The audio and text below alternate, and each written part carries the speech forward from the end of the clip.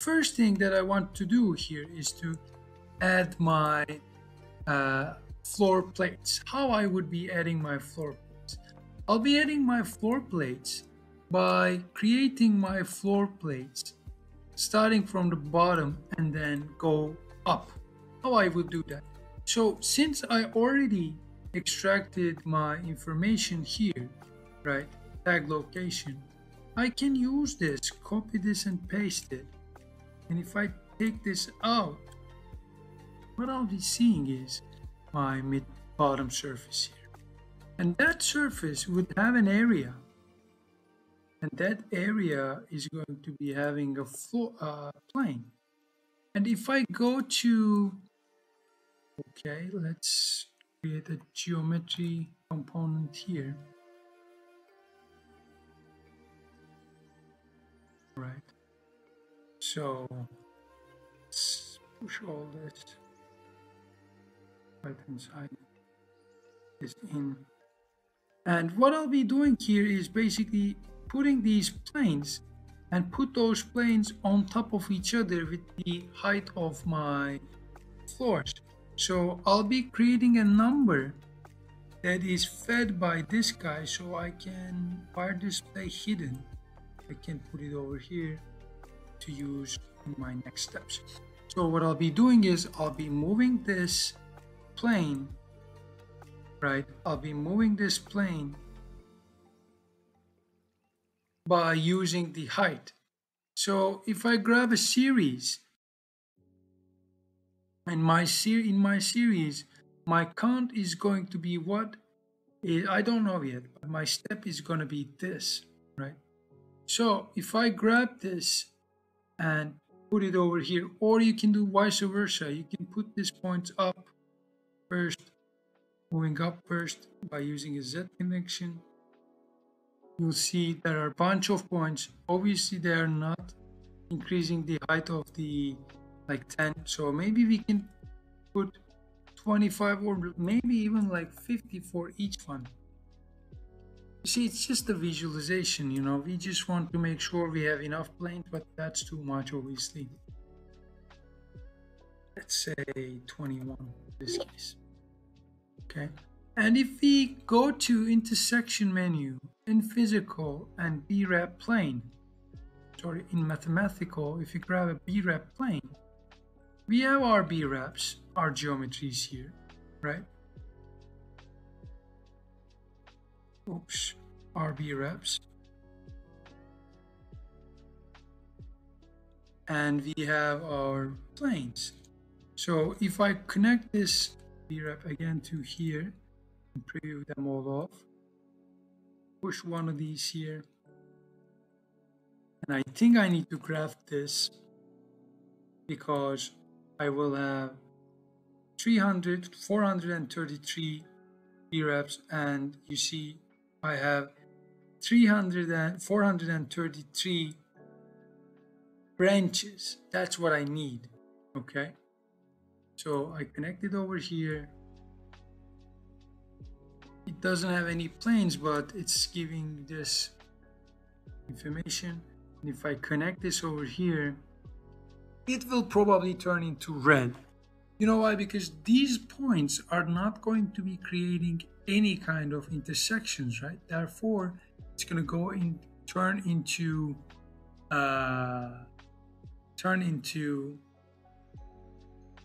red. But let's give it a second or two so that we can see. You see, as I told you, it gives us the red because of these points. The logical way of doing this is divide the height of the building, right? Divide the height of the building. Like grab a division, divide the height of the building to this guy over here, connect this, and let's say wire display hidden, because wire display hidden.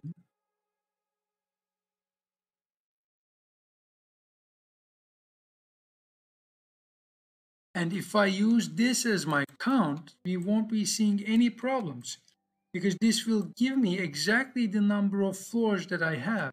this is the height.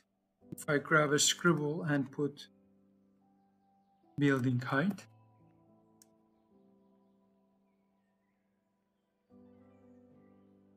and building and floor height,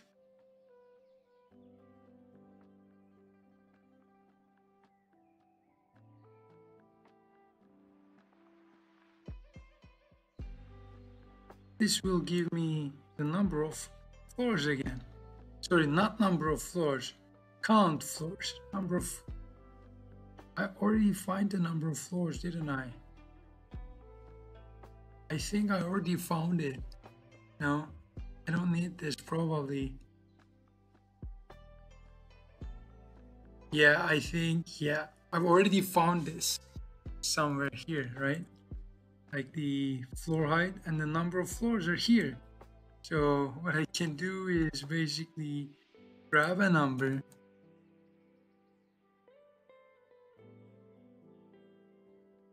and wire display. Sorry for this. We can switch the previous parts and copy this and paste. This is floor height. This is number of floors. Number of floors is the thing that we need, right? We can delete this or connect this and then delete this so that it doesn't compute over and over.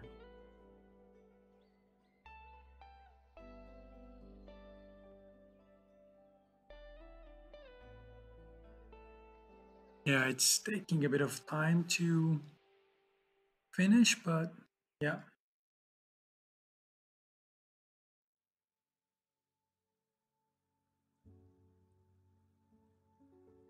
And what I have here is almost done. So you see there's no like reddish colors over here. So if I preview this off, you see I'm seeing it. But the way that we want to have this is group this, group this, group this as well, and copy this and paste. Not that guy, this one. That is this to group. And what I can type here is floor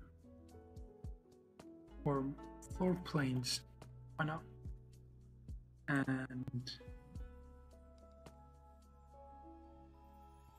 And I can put scribble here, floor curves. Obviously the floor curves can be represented by using like any other color like preview, and when we preview this in, they will go into pink. If I grab a swatch,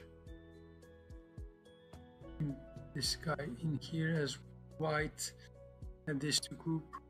And one thing what we can do last maybe is go back to here and deconstruct this color. If I go here, split this guy and connect again, GB, red, blue, green. I connect this. Okay, what is happening? ARGB, GBF. Am I missing something?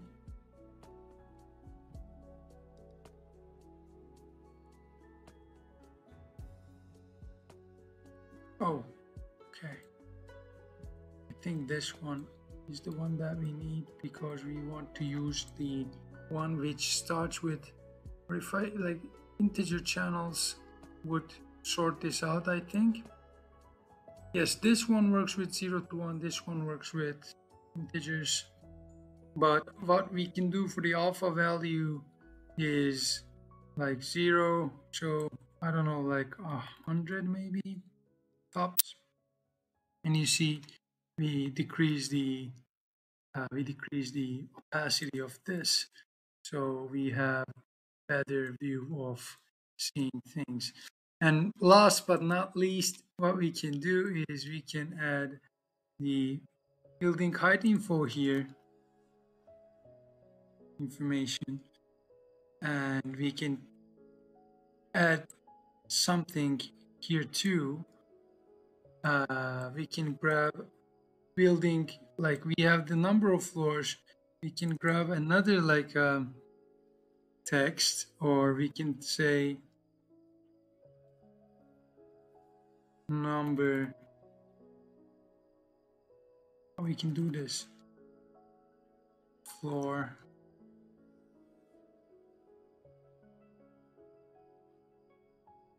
number of floors. Let's type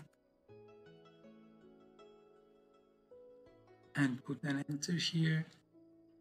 And what we can do is we can connect this by using another panel, because we want to go to the next line. Add this here, this here, this here, this one over here, this one over here. Add this to group, add this to group. You see number of floors, and if I grab another one here, the number of floors can be, I can grab another number here,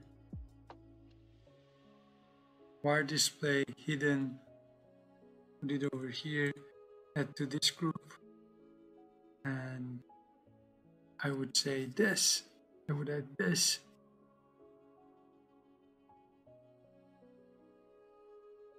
Oh yeah, now I should have, obviously I should have grafted that as well, because now I am trying to plot all the buildings, floor numbers or number of floors on all the buildings. So it will take again a couple of more minutes. Yeah, towards the end of this playlist, I think I get a bit tired, so it happens.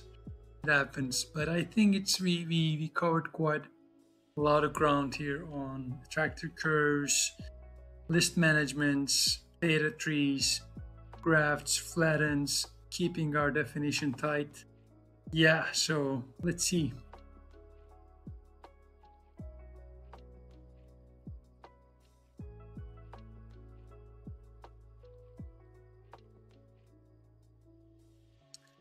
Hold on, maybe I can pause this video.